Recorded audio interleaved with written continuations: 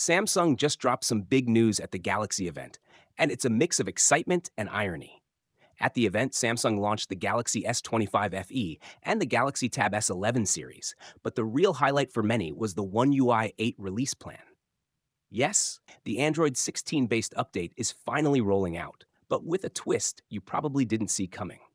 Samsung confirmed that the Galaxy S25 series will officially start getting One UI 8 updates this month, sticking to the schedule they first shared back in August.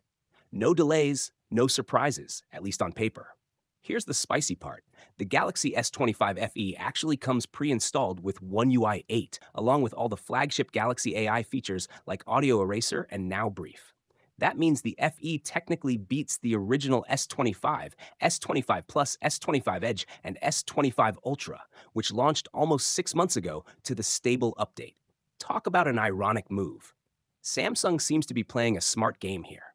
By holding back updates on older flagships and giving the FE an edge, they're clearly using software as a tool to push new sales. But make no mistake, One UI 8 is a big deal. It brings major improvements to Gemini Live, Nowbar, Now Brief, and Circle to Search, making your phone smarter, faster, and way more helpful in everyday life. These AI powered upgrades are designed to change the way you communicate, search, and stay productive. And for the long run, the S25 FE actually wins again because it's eligible for one extra OS upgrade compared to the main S25 lineup. So here's the big question.